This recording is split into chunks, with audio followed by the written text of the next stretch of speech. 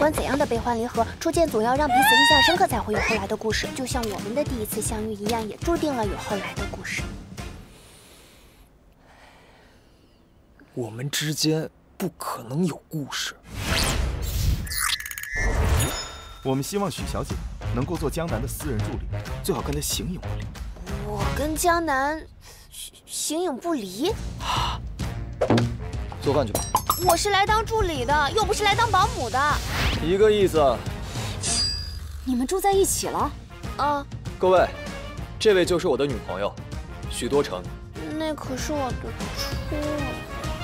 照这个节奏，用不了几天就可以吃喜糖了。你和许多橙真的可以试一试，男未婚女未嫁，说不定许多橙真的是你的真命天女呢。原来我所有的好运都是为了遇见你。你喜欢我们家程程什么呀？许多橙想要的只是简单的生活，他只希望过好每一天。他从来不追名逐利，他真心实意地对待身边的每一位朋友。他简单、纯真，就是这样一个平凡无奇的女孩，让我一次又一次心动。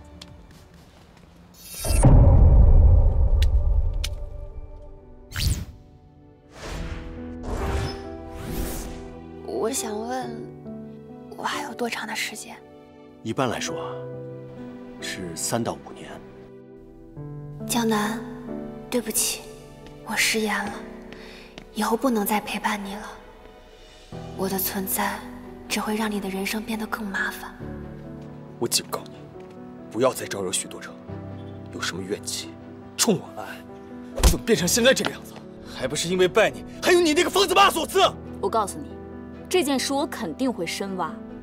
现在你朋友搅和进来，我不敢保证会不会被辐射到。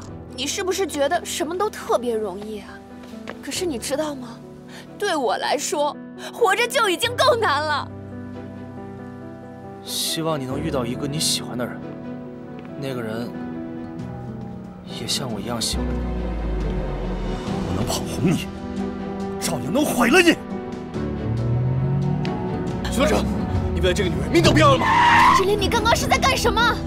这个病啊，能治好，肯定能治。走，跟爸走，跟叔叔。小北，叔叔，渐冻症是治不好的。许大成，你可不可以不要离开我？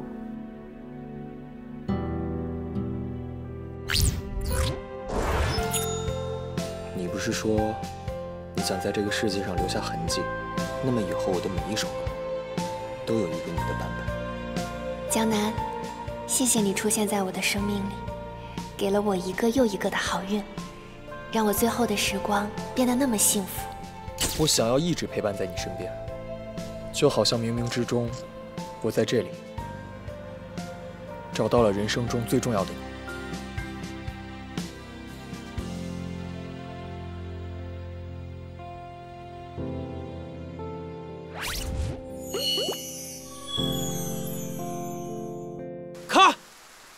我要的是真才能打动观众。